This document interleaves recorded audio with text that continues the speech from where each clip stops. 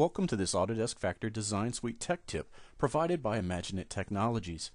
This tech tip is going to focus on the process of using a PDF file as the floor plan for your factory layout. I was working with a client the other day, and they mentioned the fact that they don't have a two-dimensional AutoCAD drawing to use as the basis of their factory layout. The only thing they had was a PDF file that someone had sent them.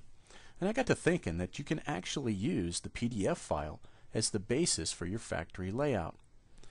The first thing I want to do is I have the PDF file open, and I'm going to export it to a graphic format that I can use inside of Inventor. For this example, I'm going to use the PNG file. Now I've opened up my Inventor application, and we're going to create a new part. We're going to base this part on the standard inch-based part template. We're then going to insert the image that we just created. Now for this example, I'm going to choose not to link to the image. I actually want to embed the image into my new part file.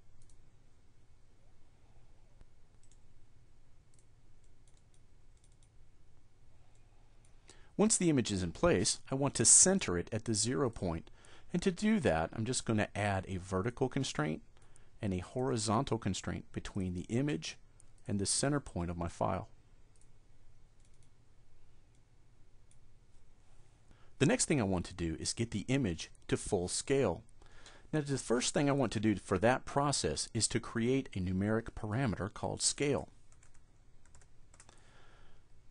This parameter will set to a unitless value of 1.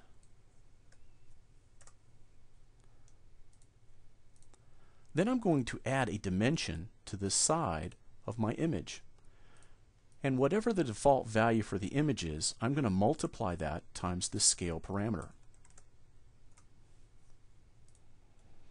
Now in this particular image, I'm going to zoom up to the title block, and I can actually see that the scale for the drawing is 1/8 of an inch equals a foot. Well, I'd ask myself, how many 1/8 of an inch are there in a foot? Well, there's 96 1/8 of an inch in a foot. So I want to go back to my parameter flyout, and I'm going to change our scale factor from 1 to 96. This should give me an approximation of a full-scale design. Now I can zoom in and test that. I'm going to make an assumption that the wall thickness for this design is about 6 inches.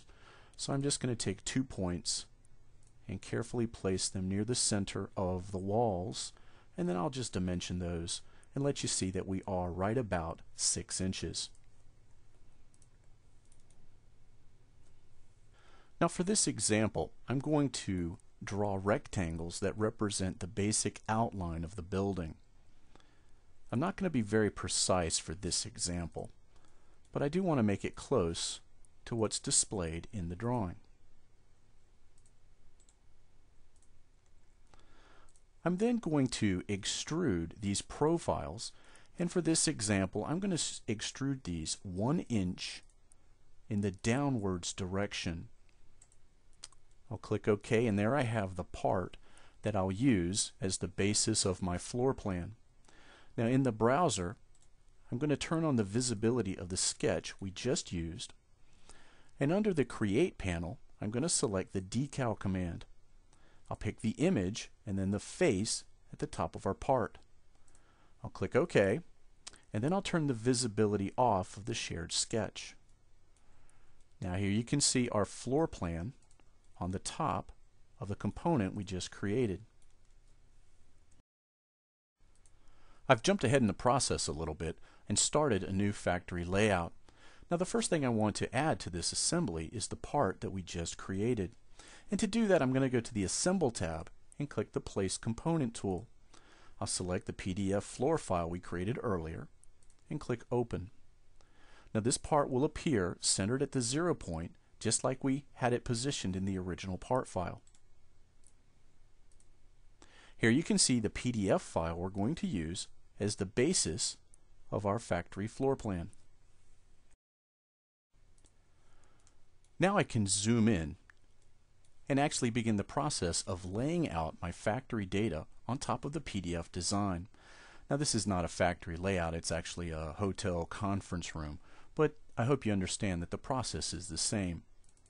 I'm going to go into my architectural assets, into my structural area, and I'm just going to bring in a simple wall.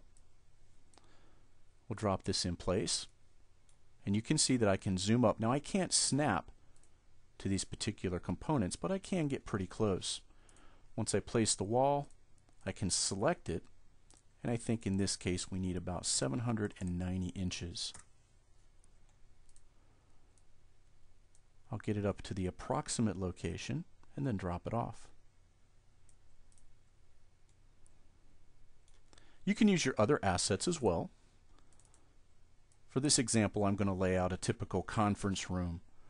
I'm going to drag in a simple little table and a couple of chairs.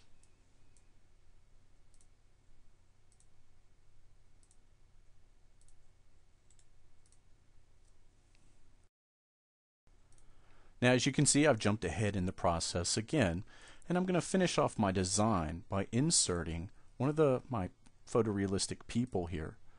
We'll go ahead and position him up. And here we can see my layout in the context of the PDF file we're using as the floor plan. Now I also want to go over the process of generating a drawing view where you're using a PDF file as the floor plan. You actually have a nice benefit by using a PDF file. I'm going to start the base view, and I'll set my proper orientation and the proper scale for this drawing. Now for this example, I'm going to choose to drop a shaded view. I'll click OK to drop the initial view, and of course it's far too big for my drawing sheet. Well, that's okay. I can use the crop command to crop the view, and I'll place the cropped view onto my drawing sheet. As you can see in the shaded view, you actually get the benefit of seeing the PDF lines along with your 3D components that you generated with the Autodesk Factory Design Suite. I'll finish up this tech tip by showing you that you can generate an isometric view showing your design in 3 dimensions along with the PDF file we used as the floor plan. I will finish up by dropping in a parts list and the balloons for this particular drawing.